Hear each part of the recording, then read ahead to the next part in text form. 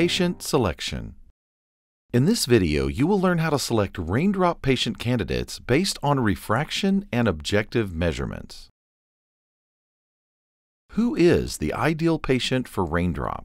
The ideal patients are those who are presbyopic and seek a solution to improve their near vision without the use of glasses or contact lenses. The patient should be 41 to 65 years of age and have a manifest refractive spherical equivalent, MRSE, between +1 diopters to -0.5 diopters, with less or equal to 0.75 diopters of refractive cylinder.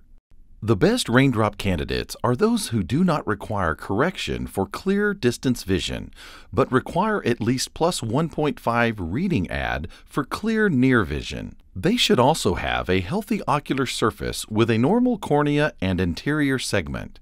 As with all elective ophthalmic surgeries, select patients with easygoing personalities. Similar to LASIK, we want to select patients with healthy ocular surface. Dry eye is the most common complication of flap surgery, so we want to choose patients with minimum to no dry eye, with a good tear film quality, no superficial punctate keratitis, and no meibomian gland dysfunction. Good candidates for raindrop inlay implantation cannot be keratoconus suspects.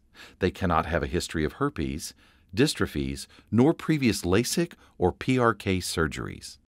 The procedure requires a femtosecond flap that is created at 30% of total corneal thickness with a minimum of 150 microns and leaving the stromal bed with minimum of 300 microns. Pachymetry CCT should be greater than or equal to 500 microns, and the recommended photopic pupil size should be a minimum of 3 millimeters. Pay attention to eliminate patients with cataracts or other diseases that may compromise vision. When selecting an easygoing personality with realistic expectations, make sure that the patient understands there is a slight compromise in distance vision in the treated eye as a trade-off for improved near vision.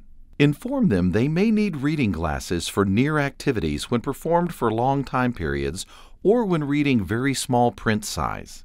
It is important and recommended to screen patients by using multifocal contact lens test or a blur test for monovision tolerance. Please refer to the contact lens trial testing video for additional information.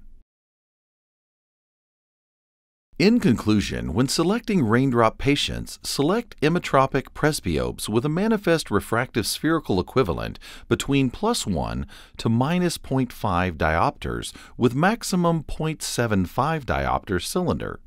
Select patients with healthy ocular surface, no dry eyes.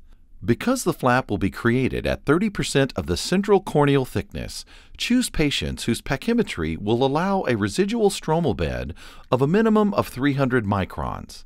Select patients with easygoing glass-half-full type personalities.